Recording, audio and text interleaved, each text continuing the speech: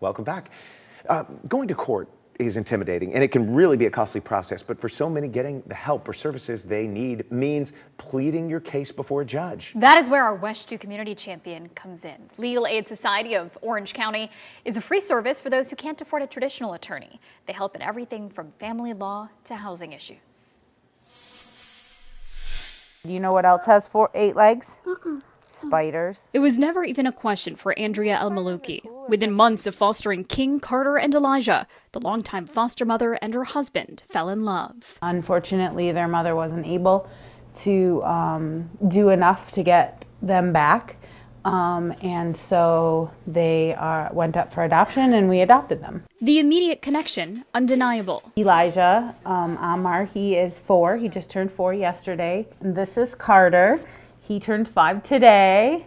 And then we have King, who's 7. He's in the 1st grade. He likes Japanese animation and drawing. You want candy?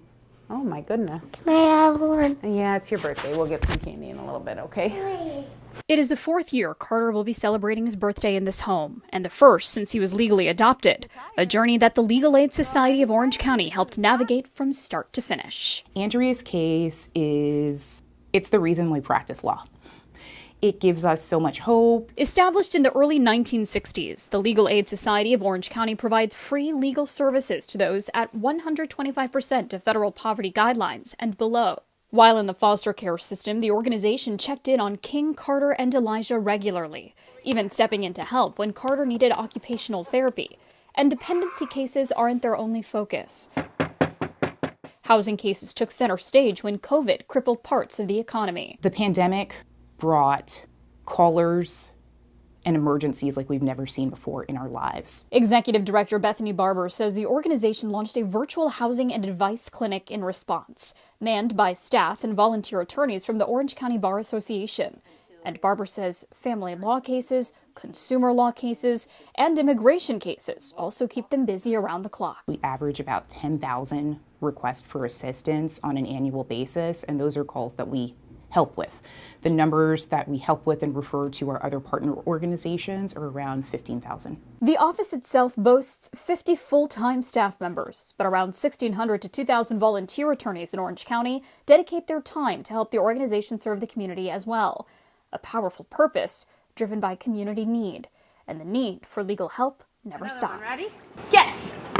But the rewards make the long hours all the more worth it. When you help children who have never had a permanent home have a permanent home, when you help a veteran discharge debt, when you help a senior citizen have stable housing, there is nothing better in this world. And that's what we do every single day. Spending the day with that family was such a treat. Many Florida counties have their own legal aid society to provide pro bono legal services for those who can't afford them. We have the links to them on the Community Champions page of WESH.com, along with this story. All year, we're spotlighting people and groups who are working to help uplift our community. If you know someone who should be a WESH 2 Community Champion, nominate them either online at WESH.com or send an email. The address is on your screen, communitychampion@WESH.com.